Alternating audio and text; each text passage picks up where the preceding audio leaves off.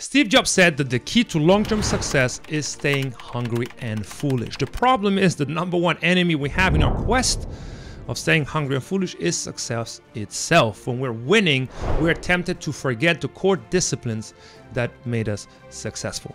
This video is about the specific protocol I created years ago to sustain success in business, because in the past I would cross 20k a month, 50k a month, 75k a month and beyond, and then I would revert back to the mean. I had no clue on how to stay winning, and I've noticed that this is a pattern that happens also to the clients when we start training them. So apply this protocol and I can guarantee that you will achieve the hardest thing, which is staying successful.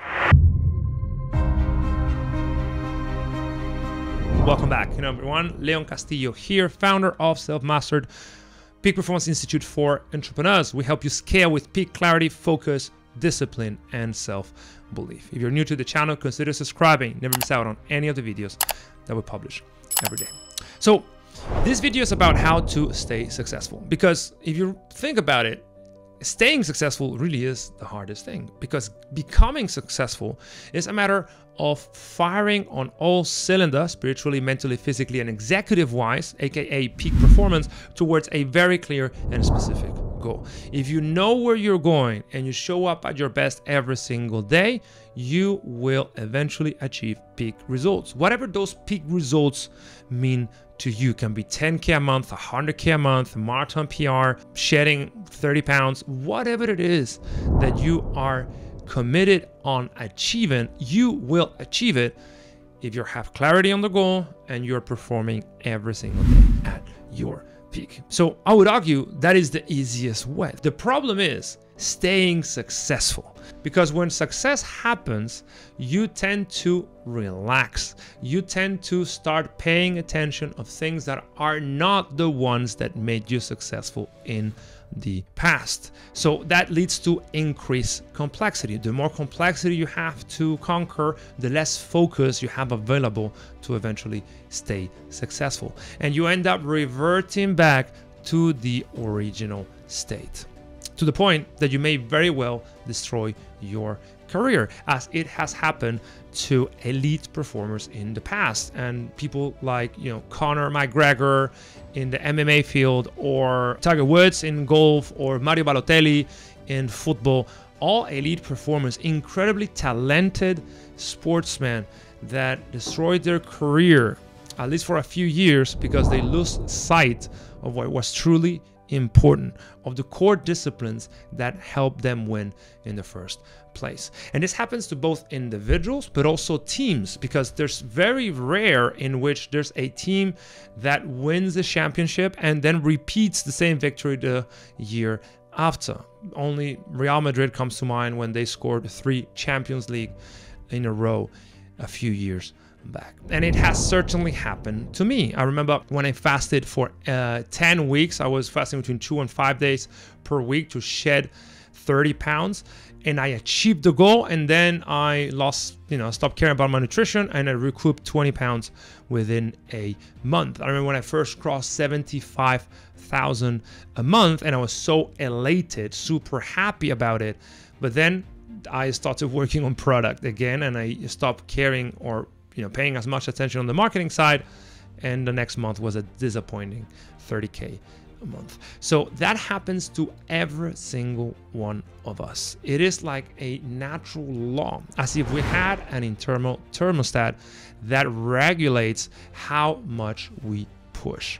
In fact, we do have that thermostat.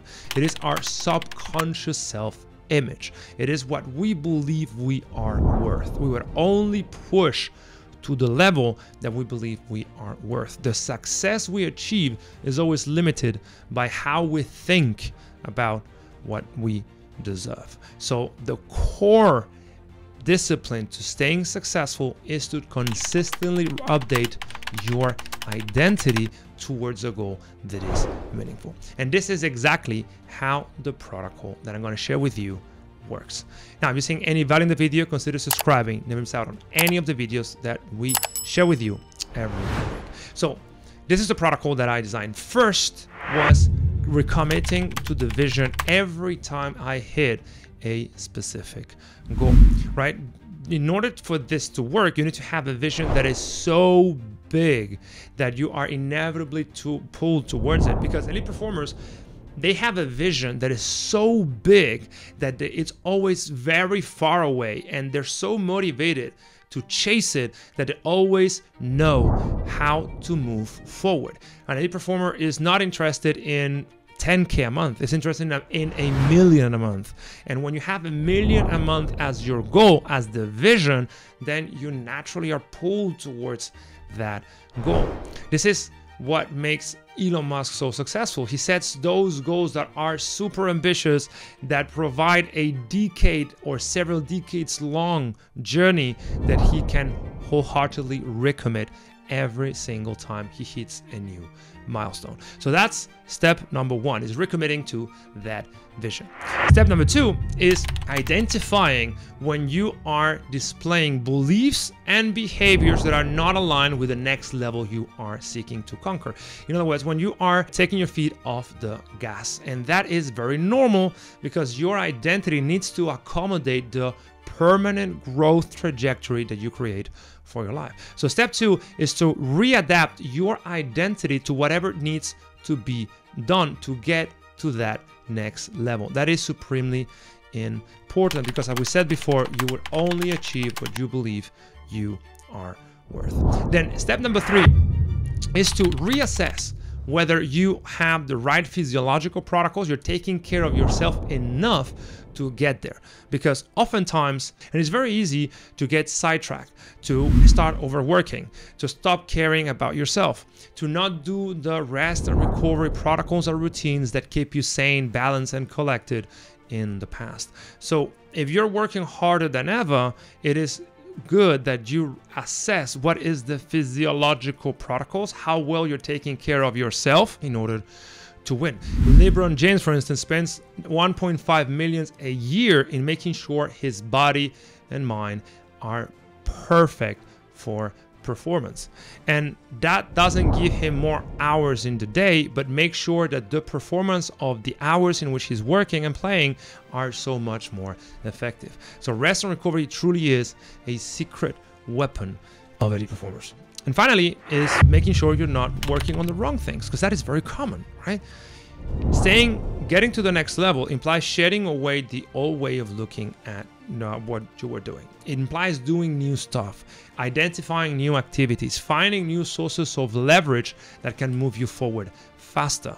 And that implies a discipline, the discipline of not be tempted to work hard for the sake of working hard, but instead of leveraging yourself, of finding ways of getting more done with less effort. That is a function of being a good executive, is finding what is the best way of getting to your goals. So this is a 4-step protocol that I will normally use when I hit a new milestone. First of all is, am I recommitting to the vision? When all of that increased complexity comes and all these new opportunities come my way, I pause and reflect on whether they're aligned with the long-term goal, with the vision. And if the answer is no, they're just a distraction, I don't pay attention to them.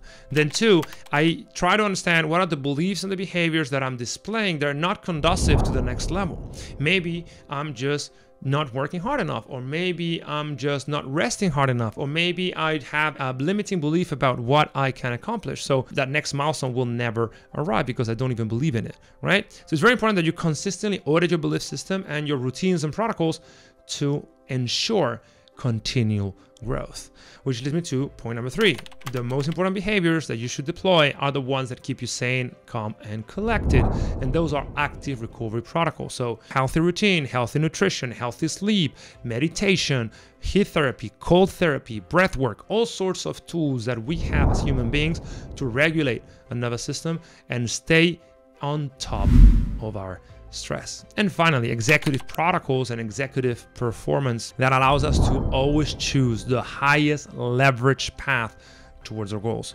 Because the goal is not to work super hard. The goal is to leverage ourselves to the max, to find ways of achieving more with less. And this is tied to the vision, right? How do we know something is high leverage? Because it is linked to the vision. The thing that allows me to move faster to the vision is the thing that I should prioritize, right? So here you have it. This is the protocol that I normally use to make sure that success does not beget future failure. This keeps me hungry, keeps me foolish, keeps me pushing forward, or rather being pulled forward towards a destination I wholeheartedly believe makes sense for my life. If you want help on how to do this and how to make sure you move as fast as you can by becoming a performer, book a call with us. We'll be happy to help you scale with peak focus, clarity, discipline, and self-belief. And in the meantime, check this video because it's going to go deeper into how to sustain success. See you in the next video. Onwards.